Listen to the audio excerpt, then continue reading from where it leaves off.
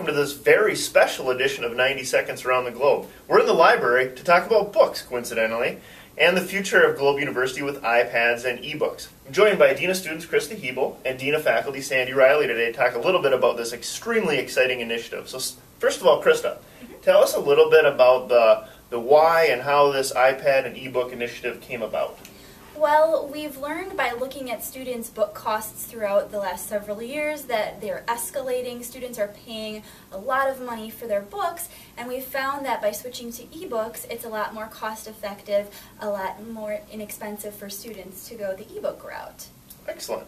And Sandy, this is a big change, obviously, in the classroom. So tell us a little bit about how the faculty are preparing now, and as we segue towards fall when we'll have ebooks in all classes. Great.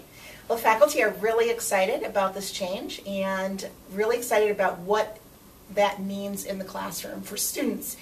We have formed our own committee here on Madison East Campus of faculty and staff, and we have developed a series of training videos for faculty, and those videos have been shared, and you've seen some of those videos in your classes already this term.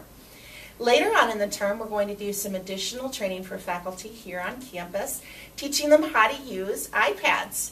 I know a lot of you already have iPhones or iPads and are very accustomed to using them, but a lot of our faculty have not had that experience, so they're really looking forward to it, and I think they're going to have a lot of fun. And then later on in the term, all of the faculty in the state of Wisconsin are going to get together as one large group and spend an entire day learning iPad apps and how to use iPads in teaching in the classroom. And they're going to bring back so many great ideas for all of you students. And I think just imagine that you're reading your book on your iPad, and right in your book are links to videos and exercises and games and all of those fun things that help you learn the material so much more easily and quickly. And that's what we're really looking forward to down the road. Excellent. And Krista, if I'm an active student right now, when and how can I expect to get my iPad or as I prepare for the fall quarter? Sure, you can expect to get your iPad in fall quarter, and for full-time students, there is a scholarship that's going to be available. All full-time students can get their iPad for free over the course of 2 quarters, so it's pretty cool. Excellent. And if I'm a part-time student, will I still need or be able to get an iPad or have an e-reader for classes?